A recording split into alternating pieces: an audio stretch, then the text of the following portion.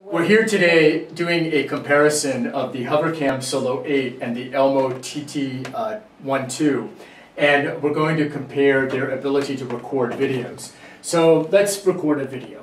On the HoverCam, I press the video record button, and to start, I'm now recording 1, 2, 3, 4, 5, and let's see how good full motion video works.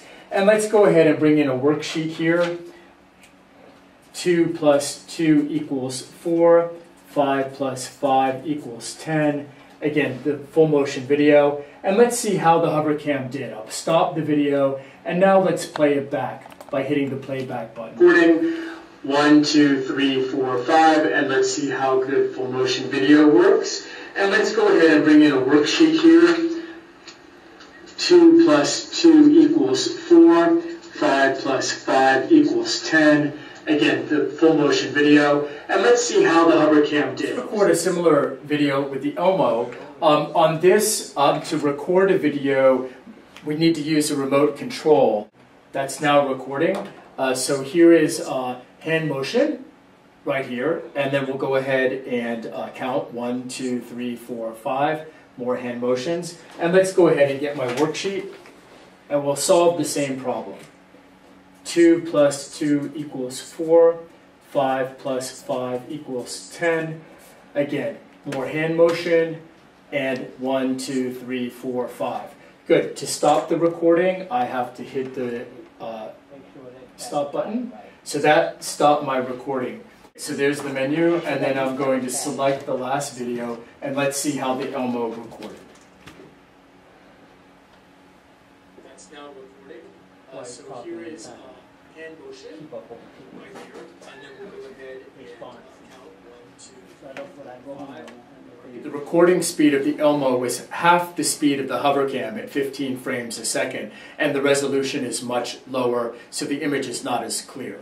So in order for me to share the video I just created on the Elmo with students, I've recorded it to an SD card right here. And so I've taken the SD card out from the document camera and plugged it into the computer. And so by doing that, I was able to go and open up the file right here to see the quality of the resolution is 720p, and that the frame rate is 15 frames a second. That's half the speed of the Solo 8. With the HoverCam, I've recorded directly to my computer, so it's easy to share already. And by bringing it up, you can see the frame rate is a full motion 30 frames per second, and the resolution is 1080p. So the Solo 8 just does a much better job of recording. The HoverCam records video directly to the computer, which is very convenient. The Elmo can do that also, so let's see how it does. So I've hooked up the USB cable from the Elmo to the computer. Let's go and record a video. So to do that, I have their software up.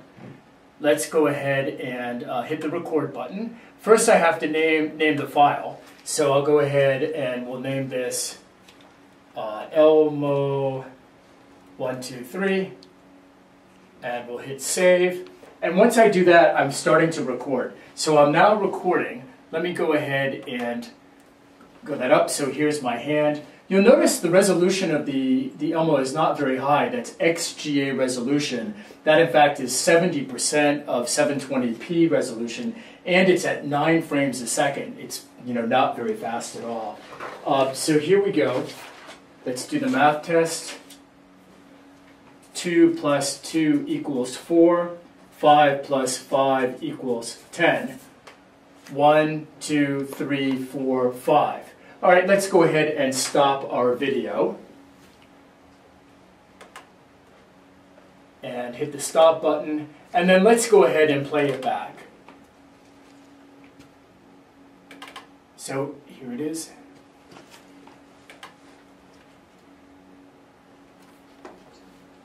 Go that up, so here's my hand. You'll notice the resolution of the Elmo is not very high. That's XGA resolution. That in fact is 70% of 720p resolution, and it's at 9 frames a second. It's not very fast at all. So here we go. Let's do the math test. 2 plus 2 equals 4. 5 plus 5 equals 10. So with the HoverCam, you can share files directly from the computer. You've got a software interface, you use your mouse. You don't need to use a remote control in order to record a video.